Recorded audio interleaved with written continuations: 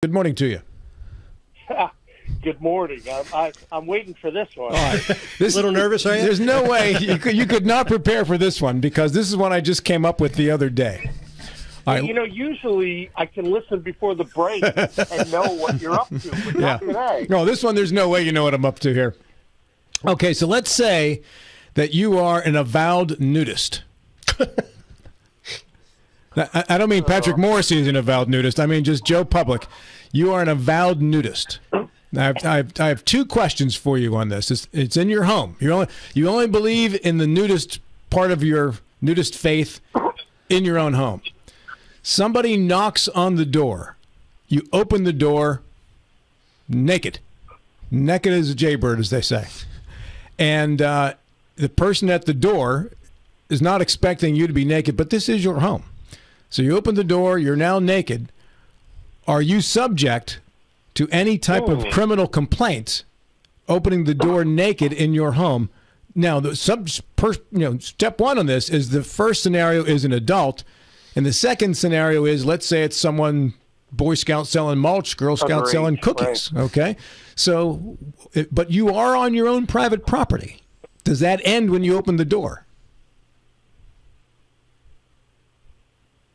I'll tell you what, given this fact pattern, it's probably best for me to reanalyze the criminal code. And the reason I say this, as the Attorney General of the state, what if this fact pattern occurred? I would be the one who would have to make sure our team is analyzing it correctly. Mm-hmm. I will say this to everyone listening. The deference is always that within your own home, you're your own master, right? And right. You can do almost whatever you want. And that makes a difference. Not quite anything, but so I don't think people really care what you do with, generally speaking, within your home. What happens when something's in plain view?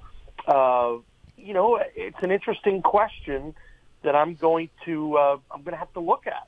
I know from experience, not from my experience. It was in the neighborhood when I was growing up. Good save, John. Good save. I'm not going to look at it. Yeah, I let you get away with that one. There was when I was growing up, there was a kid in our neighborhood who was arrested. He would stand naked, teenager, would stand naked in his window as kids were going to the bus stop.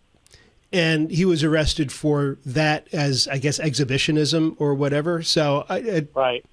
Of course, that was when I was a kid, which was some time ago. So, Rob, we can potentially solve this. That's why you have those half doors on your front door. So depending on whether you're male or female, you can just open the top or the bottom half, receive the package from the delivery man, and then move on.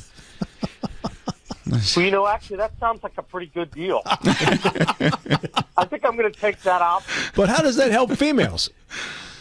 Like I said, maybe you got dual exposure. I can't tell you the number of times I've watched Cops, the TV show Cops. Yeah. And I'm wondering, when the police are coming, why don't you put clothes on? Because everybody that's arrested, right, they're just in their underwear, or you'd think that that's a time, I would think that if you're going to go to jail, you'd want to have clothes on. That's just common sense to me. I'm going to have to agree with you. I think in the heat of the moment, you're not thinking about going to jail. Well, you got the privacy of your own home, but what if your kids are having a sleepover? Right? They invite their friends over. You're still in your home. You're not exposed to the public, but you've got people in your house. But it's my house. These are my rules. This is sounding like a very personal thing now.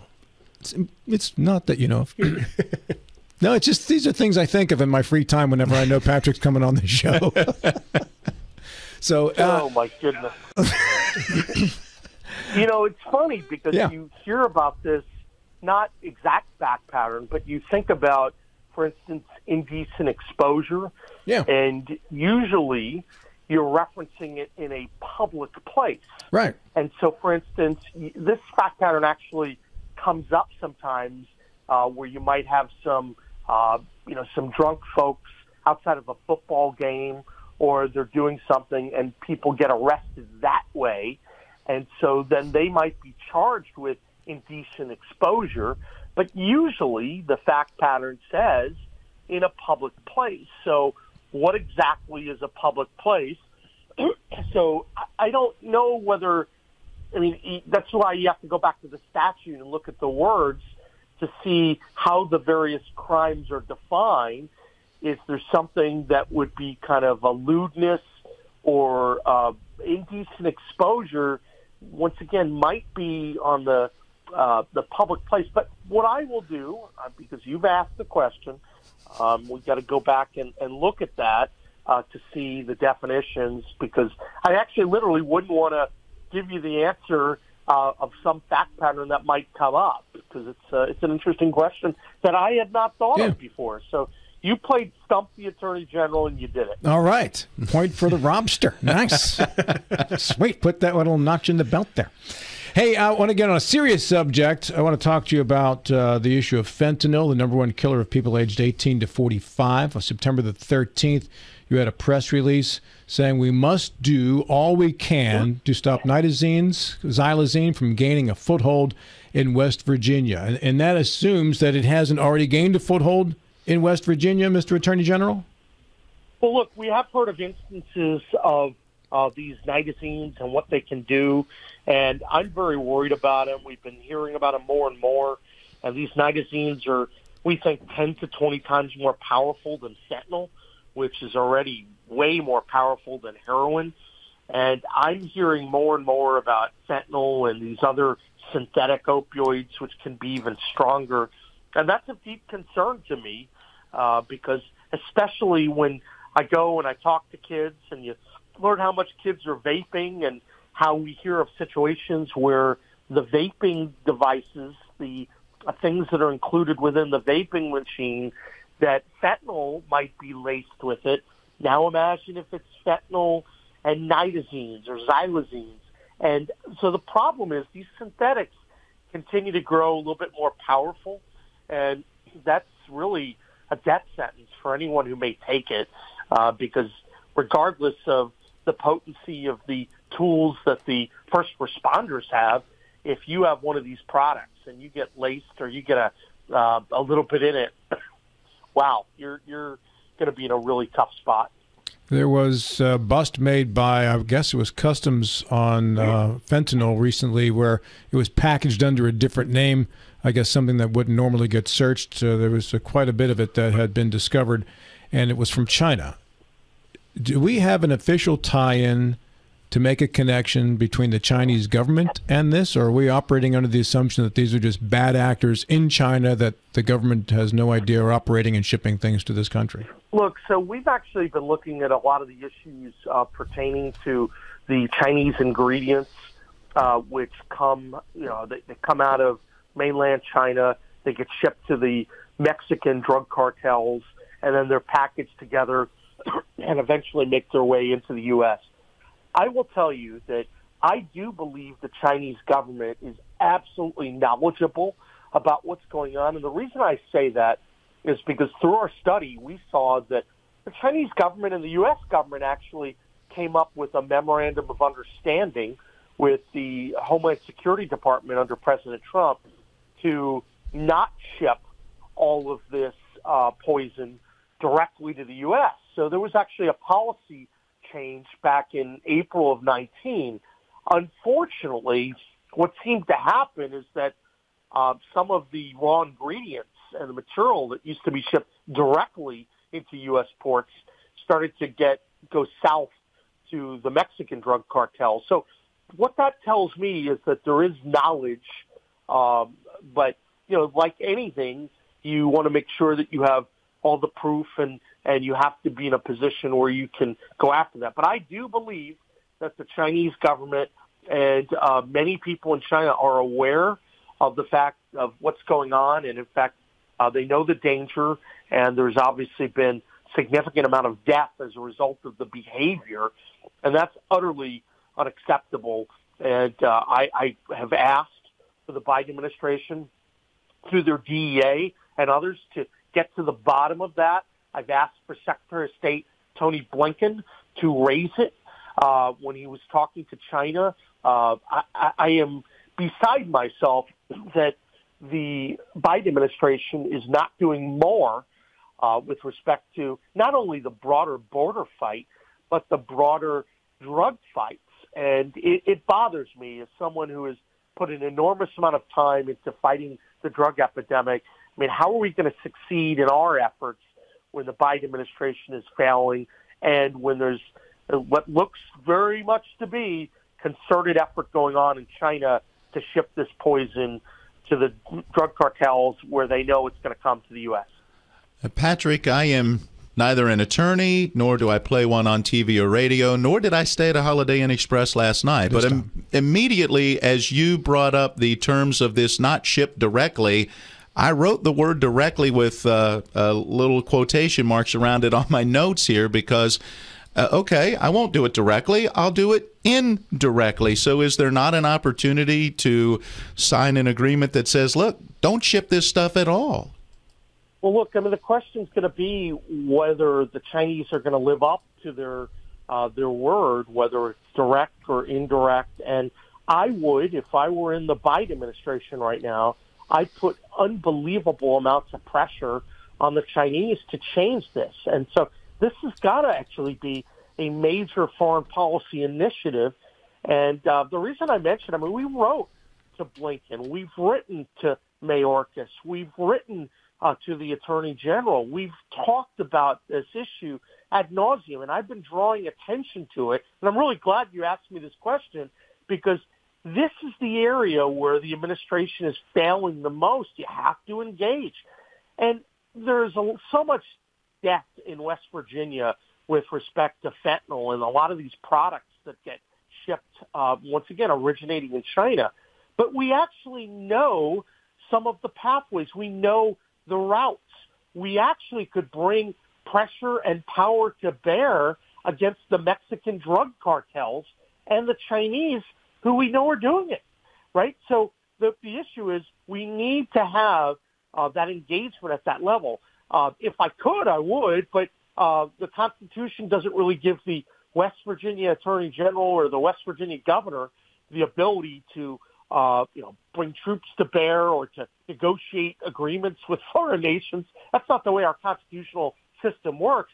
However, we can certainly be a very loud voice, and you are absolutely correct to raise this issue today because I think it is one of the greatest failings of the Biden administration. And I can tell you this, I know when President Trump was in office, I used to talk to him about the opioid epidemic, about fentanyl and what was going on in terms of the poison coming over, and we had a couple of conversations, and they were willing to do a heck of a lot more than what we've seen here.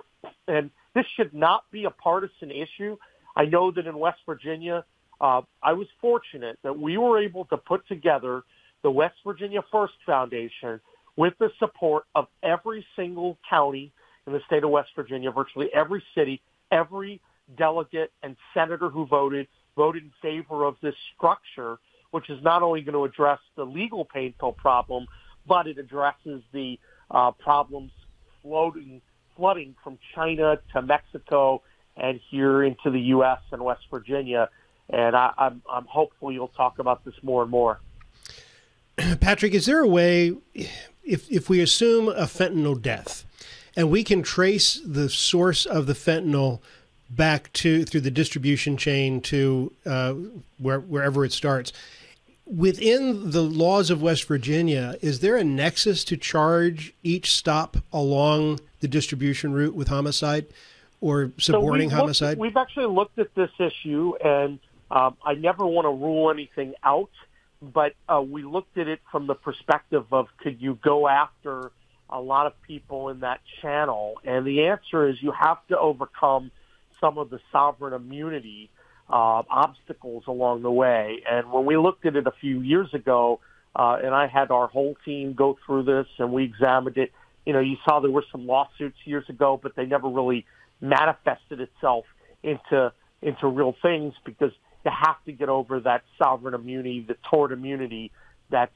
provided to the Chinese government and to a lot of these Chinese companies. So it's a very, very high bar. And you have to have undisputable evidence about that. So I would say that if we could, there's still going to be opportunities not only for the feds to do it, but, if the states have enough evidence to go through, I think this is the duck test. You know it's a duck. It looks like a duck. It quacks like a duck. Everything in your senses tells you it's a duck, and it's coming from China with intent. But you have to actually go through and prove that. I think it's happening. I think that there are going to be opportunities in the upcoming months and years ahead to crack down on this more. And I'll go one step further.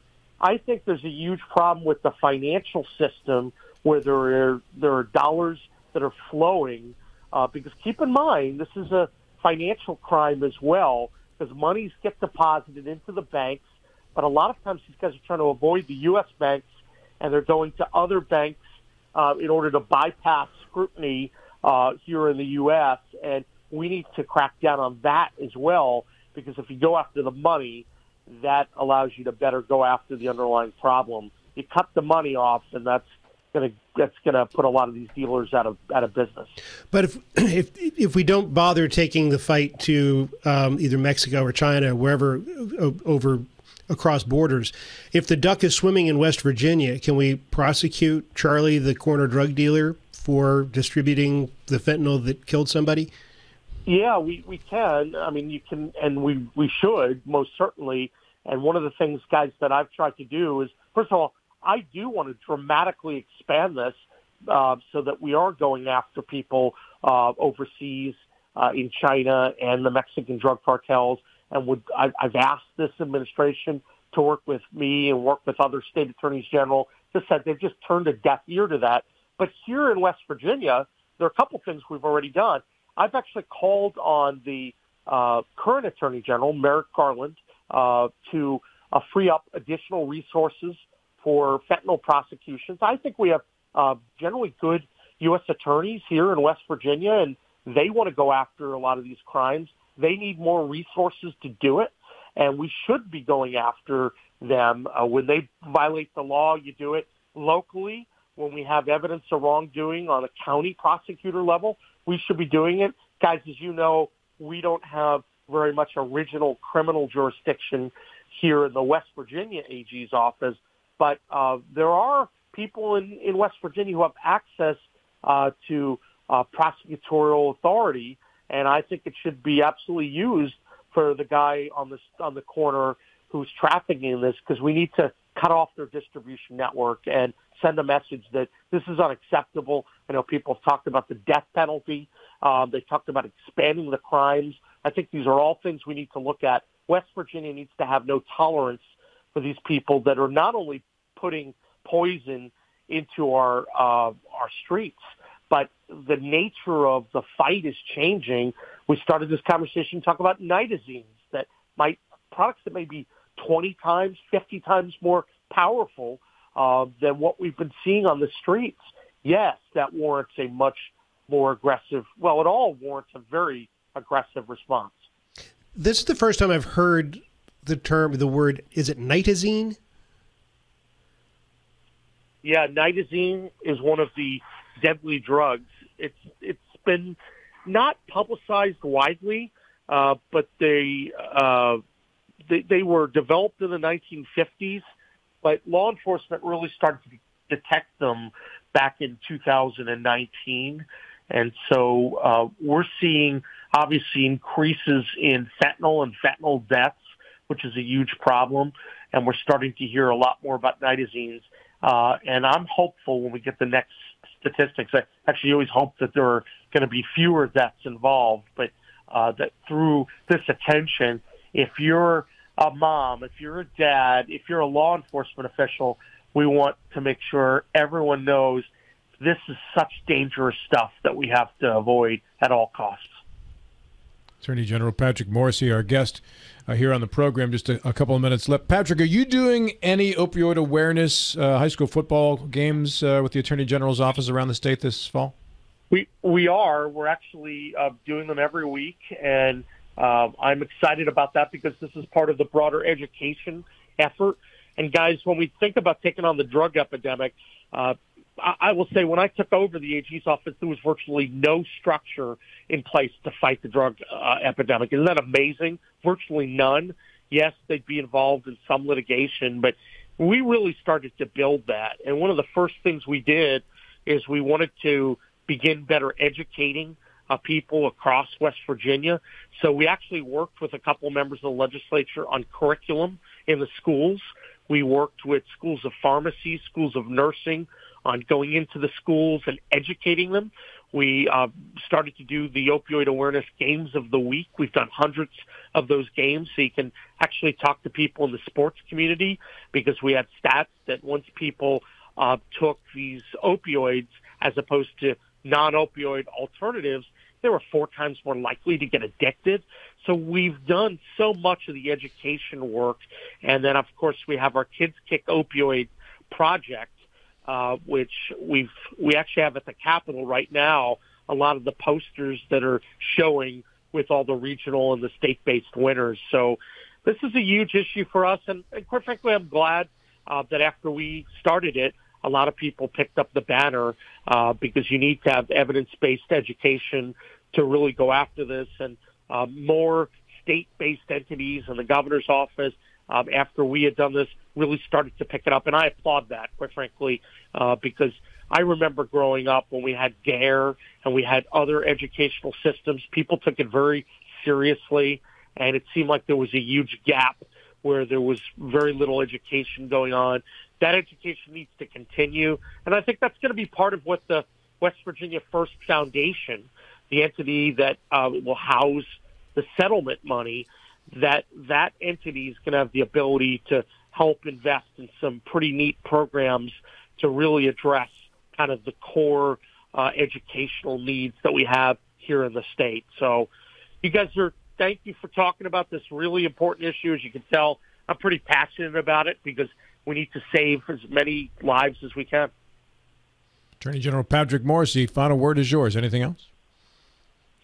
No, I just want to thank you for having me on today, and I appreciate it. I'm looking forward to getting back to the Panhandle and spending more time. I was fortunate to get up there a lot in August, and I'll be back up again.